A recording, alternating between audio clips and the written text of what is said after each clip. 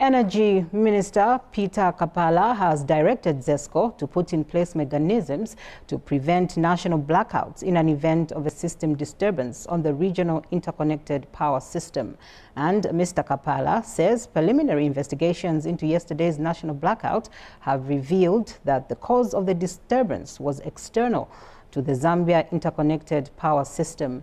The minister has revealed that the disturbance caused the loss of generation, plunging the country into a national power blackout. He says this led to the separation of the Zambian power system from the Southern African interconnected power system.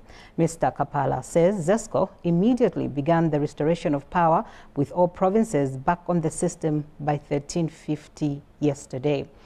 Meanwhile, Mr. Kapala said on Wednesday, 3rd November, some parts of the country experienced low supply of power due to faults on the main stations resulting from heavy winds and rains.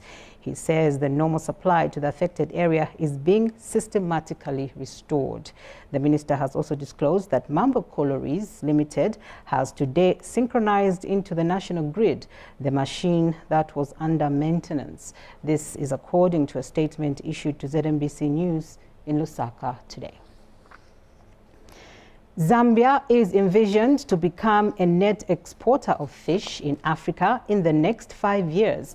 Currently, the country imports about 80,000 metric tons of fish per year against annual production of slightly over 90,000 metric tons. However, Fisheries and Livestock Minister Makozo Chikote is confident that Zambia has the potential to become a fish